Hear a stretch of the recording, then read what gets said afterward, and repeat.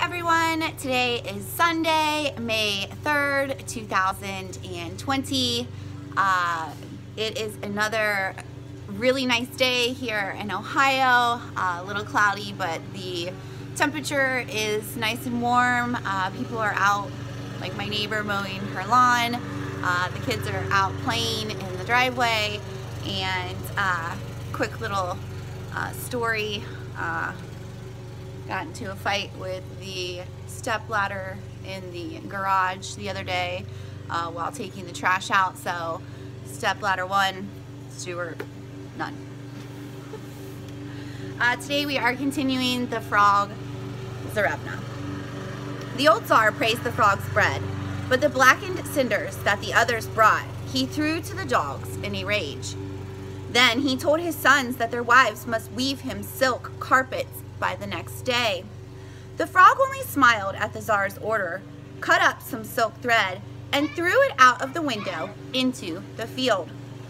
When the other wives heard of this from the servant girl, they tried to copy her, but the wind blew the silk about, mixing it with straw and brambles, so that when the women finally got down to weaving, their carpets were a sorry sight. But the carpet which the frogs had woven in the night shone with pearls and precious stones, like the sun on a rippling lake. The Tsar could not take his eyes off it.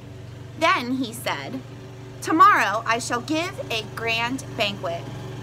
I wish my sons' wives to dance with my guests there."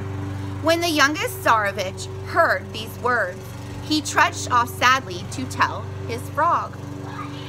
"Do not be sad, Tsarevich Ivan," she comforted him. "Go tomorrow to the Tsar's palace and wait for me at the oak table." The Tsarevich did as she asked. Scarcely had he taken his place at the table when a golden coach was heard to draw up in the courtyard. And out of it stepped a young girl, so beautiful that all the guests gazed at her in wonder. "I am the wife of Tsarevich Ivan," she proclaimed in a clear voice, and she took to the floor and danced. It just kind of gave me goosebumps.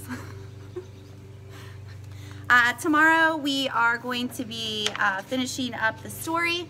I hope that you enjoyed it today. Have a great day, everyone.